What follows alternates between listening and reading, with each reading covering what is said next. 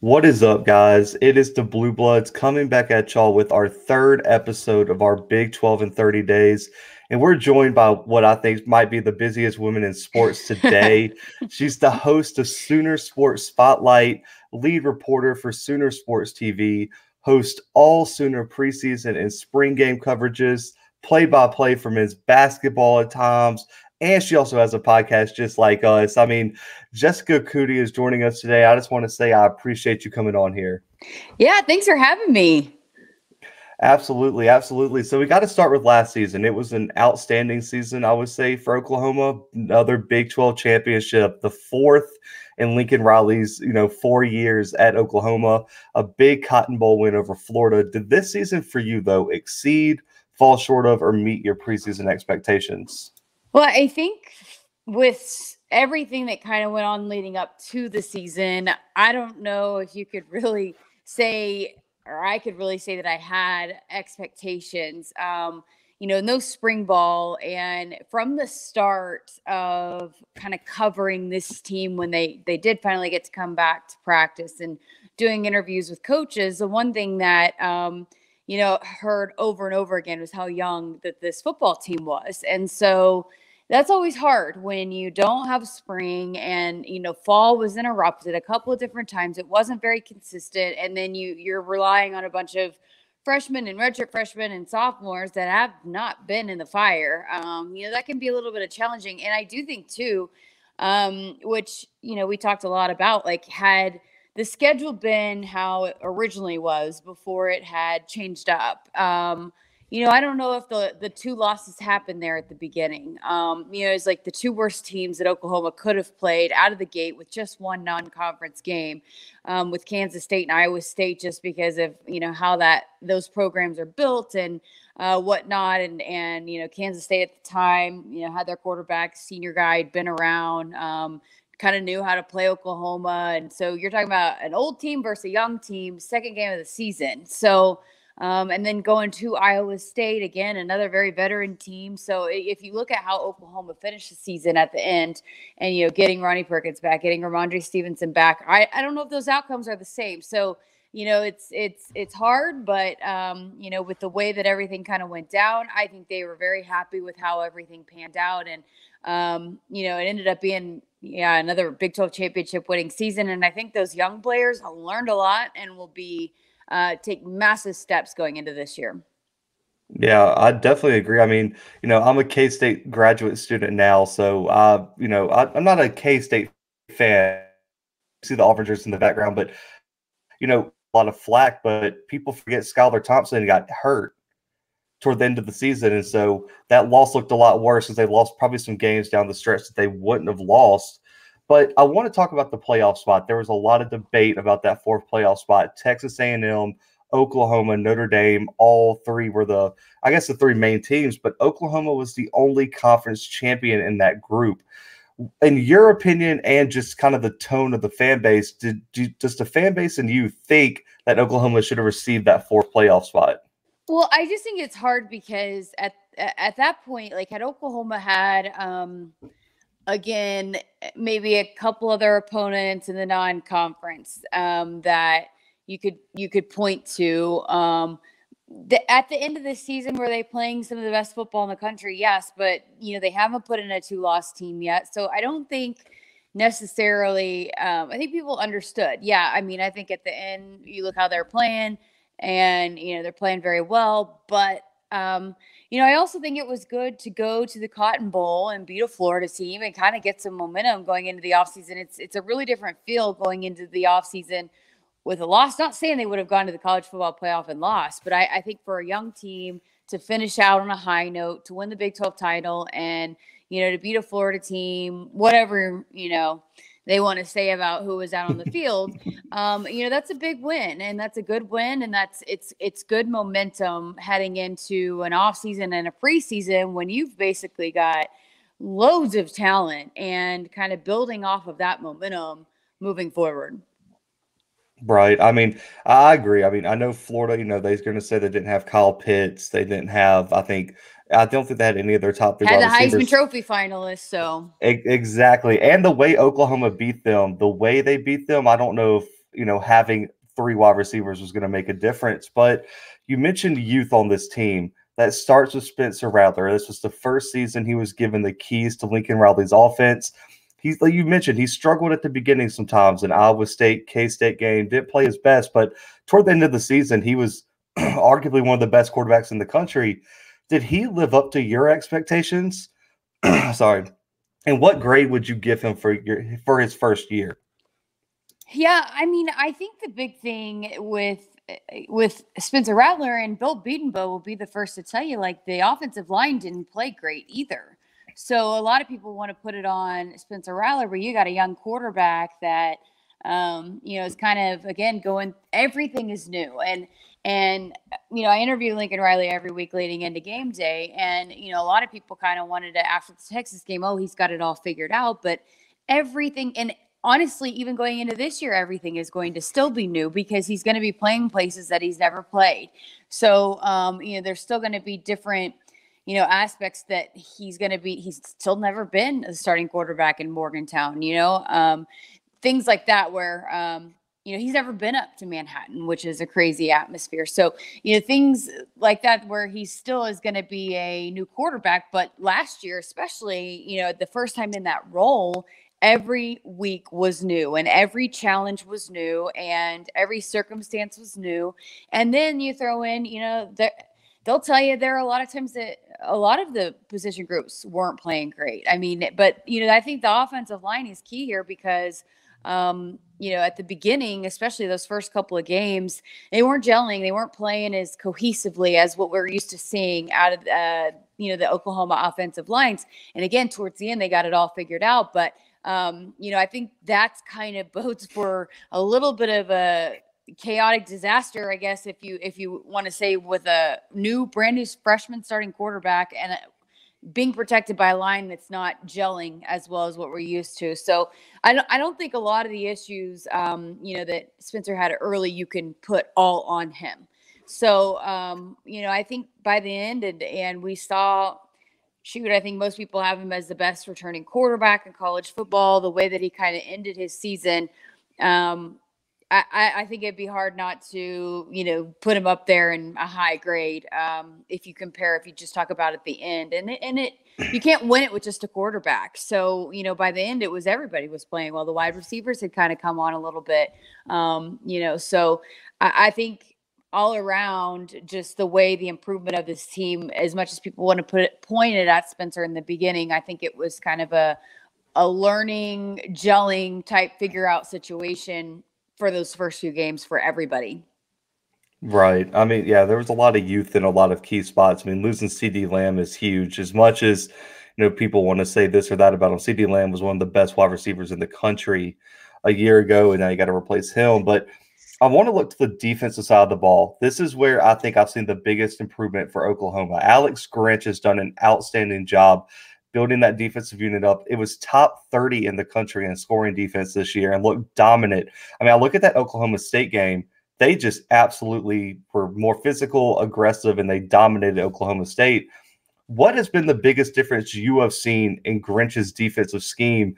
And can they take that next step to be an elite level top 10 defense?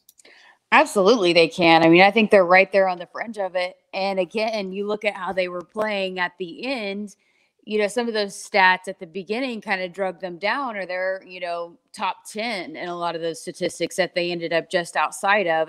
But their goal is not to be top 10, top 20. Their goal is to be number one. And the fact that they are even believing that they have that potential, to me, is the biggest change. It's the confidence, it's the belief, it's the buy-in. I've been out to practice a few times, and just the swagger that they're kind of walking around with is just, it's completely different, and I talked to Nick Benito a couple of weeks ago, and,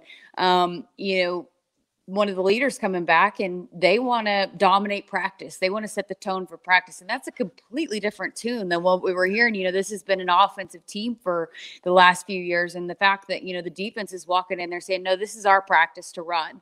And whether the defense dominates that day or not, they're walking into practice believing that we are going to run the show today. And so, to me, that's number one, first and foremost. It's just the belief and the confidence and, the Coach Grinch has talked about it's an effort-based defense. And so I think, a lot of times these guys would get beat up if they give up a big play, but that's going to happen playing against these Big 12 offenses. So it's a how you respond to that. And I think that's been a big key. But I think it's kind of allowed people to play more free and do what they do best. And, people like to do that. So I think, the buy-in and the belief that they can be a good defense, but then he's also brought in some studs and been able to build some depth that we haven't seen here in quite some time. So yeah, I think they're getting there, and I think they're on the fringe. And I think the expectation going into this year is we're going to be a top defense, not only in the Big 12, but in the country from the start, not at the end. We want to dominate from start to finish. And so I think that's kind of where a lot of the big changes have happened within this defense. It's just even in the mental and the mindset. Right. Yeah. I've just been so impressed with Grinch's job, the players he's been recruiting. I look at this past recruiting class, which we'll address in just a minute, but there were some studs on the defensive line being brought in. And I want to shift to the coaching staff, though. Lincoln Riley, we mentioned 4 straight Big 12 titles. He's only lost 8 games in 4 years, never lost more than 2 games in a season. What makes him so successful? And so I know this is early, it's year 4. Do you think he has a chance to become one of the all-time coaches in OU history? I mean, it's hard to say because you never know when it's so early on. He's, been locked in here. He's been rumored to go to the NFL every year, basically, since he's been here. But, he's maintained that this is where he wants to be. But you never know if and when that would change, if that could change.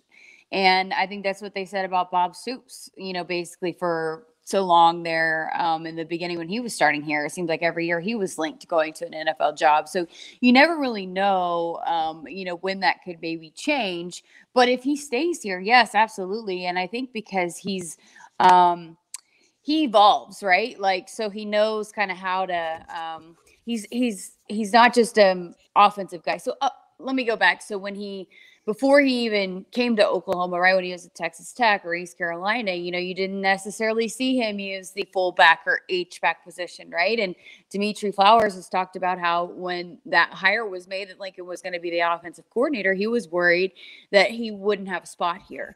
And, Dimitri Flowers is arguably one of the best fullbacks to play at Oklahoma. So, he had a conversation with Coach Riley, and Coach Riley said, hey, the best 11 guys are going to be on the field for me. If you're one of the best 11, you'll be on the field. So that, and then, the running backs, the way that he was able, it was kind of pass before he got to here. And now it all starts with the run game. So I think, the way he's been able to evolve and, kind of tailor his offense to the talent that he has on the field. We've seen kind of different looks from every quarterback that, he's had between Baker Mayfield, Kyler Murray, Jalen Hurts, and now Spencer Rattler. I think the way he can tweak that, but then also his commitment to make sure he's got Alex Grinch here, the defensive staff in place he realizes that, to be the kind of team that they want to be and to win, that last game at the end of the season, it can't just be about the offense. So he's ensured that, he's got a staff in place to compete with bringing in and having one of the best offenses in the country. So, I think he realizes all of that. I think his recruiting is second to none. The way he kind of, it might not always be his idea all the time, but he's open to hearing it and brings in the staff to help assist with that. The relationships that he builds. I mean, we saw, how quickly he was to welcome Porter Moser, the new men's basketball coach. He's invested in people, and we hear it over and over again from his players. He's a player's coach. And I think that's kind of been key to successful coaches here recently is being a player's coach, quote unquote. And really those guys, those players want to go to battle with him, and they believe that he's got his back, and he's got their back. And, the things that he did with the Black Lives Matter march a year ago and the things like that means a lot to these players. So, as long as you got your players bought in like that, you have a chance to be very successful. Right. And, just briefly, like there's a storyline that came out last week that got a lot of national attention involving Lincoln Riley, involving the Chandler Morris transfer and not releasing him and things like that. And I feel like Lincoln Riley got a lot of flack for that, and we saw a similar situation with I'm blanking on the name, but he went Austin to I believe, Kendall. yeah, went to West Virginia, and there was a similar kind of situation there. Eventually, Riley let him out. What is kind of the tone surrounding that situation, and just in terms of people who cover the team, how do you guys feel about this whole drama that the media is kind of blowing up about it?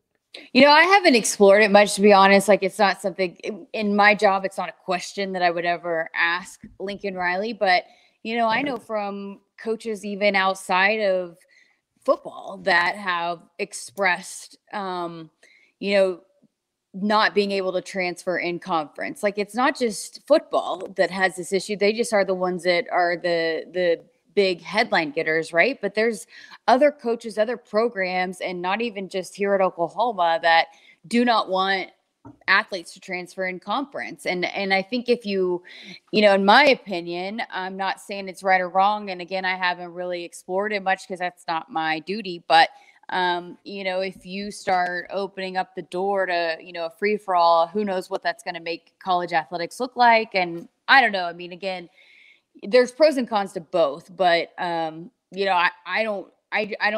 fully believe that Lincoln Riley's not the only one that feels that way. I just think he's the one that's getting the headlines. Right. Yeah. I mean, I didn't. It's all good. I was just wondering because it's been talked about so much, and every time I pull up something on Oklahoma, it's Lincoln Riley's a bad person because of this, or he's tone deaf on the transfer portal. So I just want to see what the tone was around Norman. But on a positive note, man, this signing day class was amazing. 2 months ago, it wrapped up. Another #1 class in the conference, headlined by five-star Caleb Williams, who was the best quarterback in this recruiting class. But in terms of what the needs were for the Sooners, what were the biggest positional needs, and who in this class can you see being immediate contributors? Yeah, I think what you saw out of the defensive backs for sure, length, right? And we heard that a lot from Teddy Lehman, that on signing day, these defensive backs are long, they're tall, they're quick, and getting that length to cover some of these big wide receivers in the Big 12.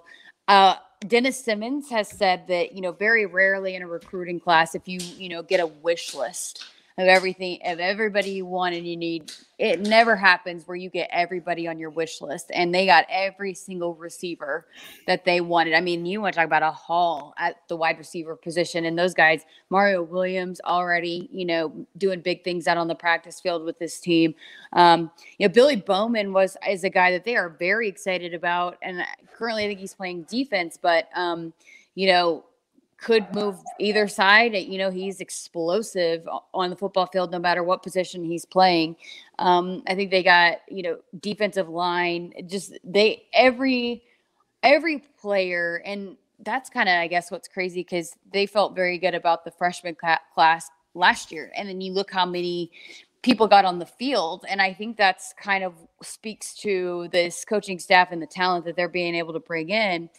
Just because, you've been around and you've been here, if someone comes in and earns their spot, and they're going to play you as a true freshman. And I think, just from the few practices that I've been out of, you've been able to see how competitive practices are, just, again, building the depth. You think about 3 years ago for the spring game, we couldn't even, Coach Riley talked about, we couldn't actually do a scrimmage because they didn't have enough, depth and talent, especially on the defensive side of the ball. So, the fact that they've been able to bring in so much talent, but then how that raises the competition level in practice. And so I think, they hit it out of the park. They got not only guys that are highly ranked and 5-star, whatever you want to call it, 4-star, but also guys that fit in this system and what they're looking to do. And, the buy-in with the defense. And then just yesterday I had a lengthy conversation with Marvin Mims, and I asked him about, his freshman season, which was a record-breaking season. And he said, didn't really take any credit for it. He said, it's the scheme that Coach Riley has in place, and the trust they have in me. And so, and I think that's why you keep getting the top offensive talent in the country year in and year out, is because they know that they're playing for the best offensive mind in college football, and maybe even all of football right here in Norman. So, you know, and the competitiveness, you think like some guys, oh, I want to come in and be the guy, but you know, they know that there's plenty to go around. And so I think a lot of those freshmen, wide receivers that they brought in, you're probably going to see get an opportunity, just like we saw last year from Marvin Mims and the year before. I mean, like Theo Weiss and Trajan Bridges and Jaden Hazelwood were a trio of 5-star recruits, and Austin Stogner. They were all sophomores last year. So, you know, I think those three guys are going to take big steps going into this year as well. And then, you know, as well as these freshmen, they're going to come in, they're going to compete for playing time as well. So I think on both sides of the ball, they hit it out of the park, and you're going to see a lot of young players again, with a mix of these young players from a year ago that got a lot of experience.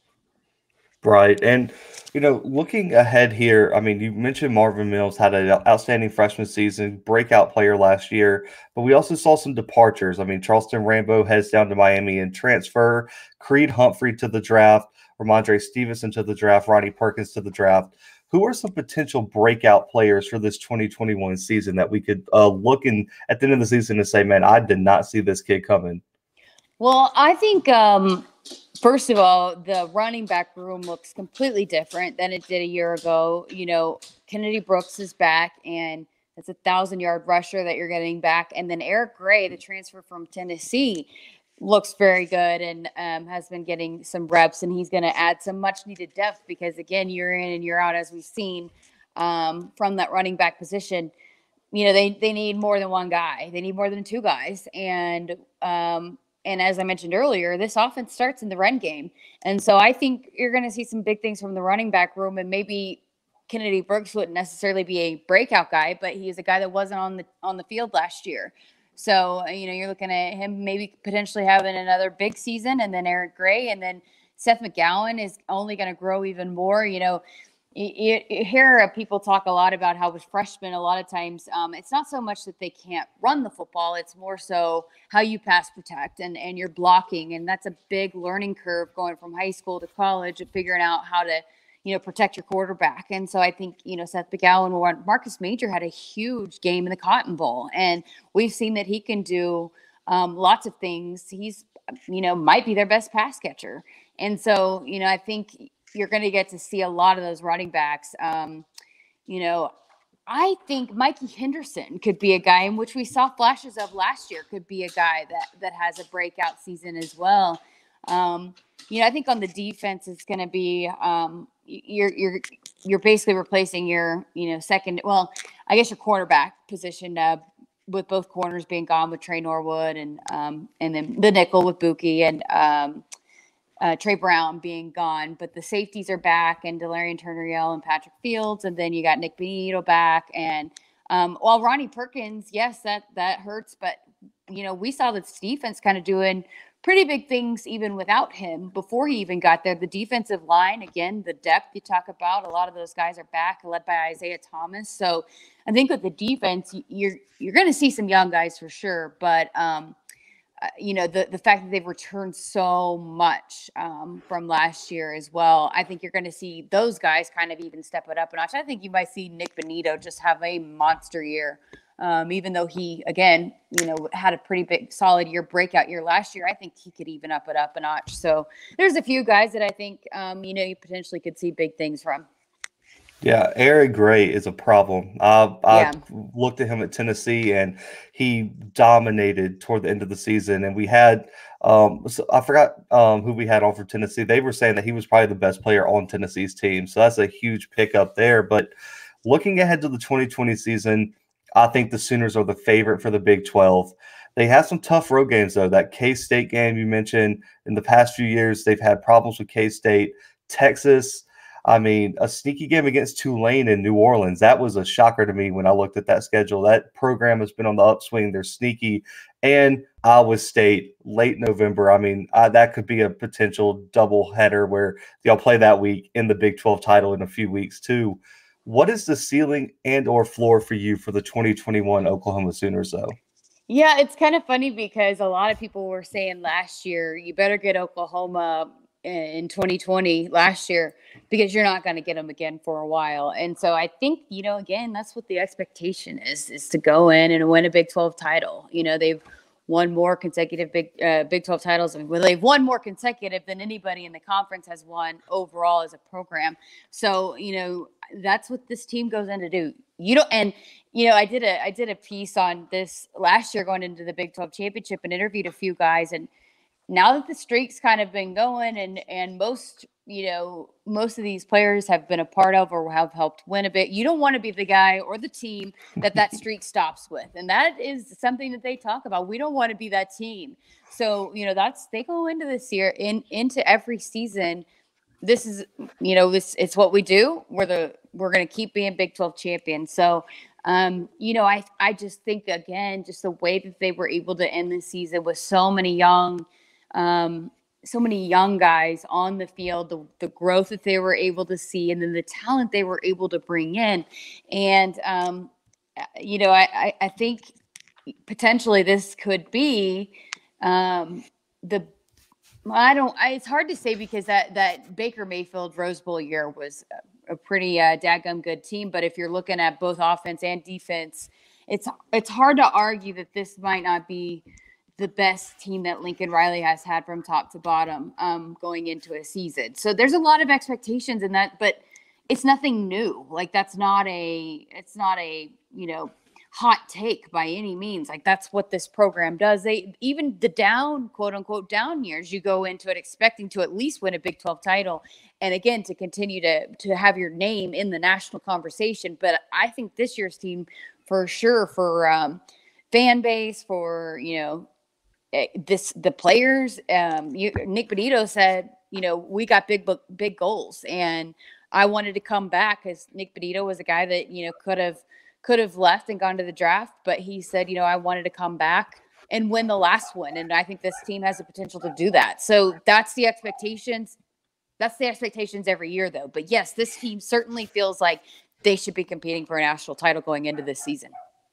I think they will. I think in my preseason top 10, I had them second, right behind Alabama, and just because I think previous national champion has to be number one. But Oklahoma is going to make a run. And, shifting to the environment, I'm planning a trip to come down to Norman. If they're allowing a full capacity, I want to go to the Iowa State Oklahoma game. That is going to be a game because Barisi Hall is going to be back for Iowa State. It's going to be a juggernaut battle that night. But before I get there, what makes the environment of Norman, Oklahoma Memorial Stadium so unique on game days? Oh, man. I mean, it's just I guess it's just the tradition of knowing, when you step on that field, it's not just about this year's team, right? I mean, just with the history and the legacy and the tradition that comes with Oklahoma football, and these players will tell you it's bigger than you.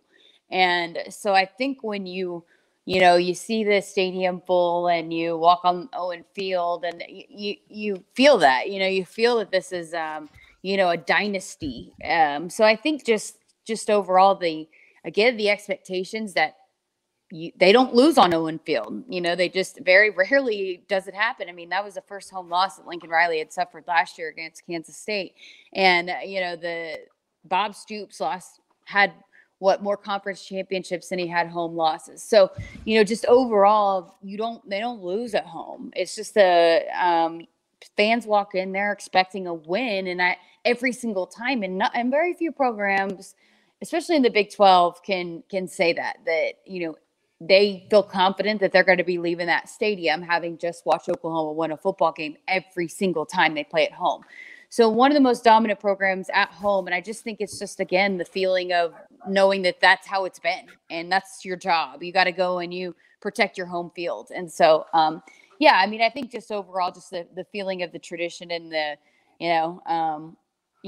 pride that kind of comes along with Oklahoma football for me is kind of what I feel when I walk down there on that field. Yeah, we talked to Chris Plank. He was actually one of our first guests that we ever had on the podcast, and the way he described it just makes me like I was gonna go last year, then COVID hit. I'm here at K State, so it's a short drive. But last question here. I know you got a lot of stuff to go do. You've covered this program for a few years now. You've seen some amazing moments, players, games while covering the Sooners. What has been your most memorable moment since you've been covering the Sooners? Oh man.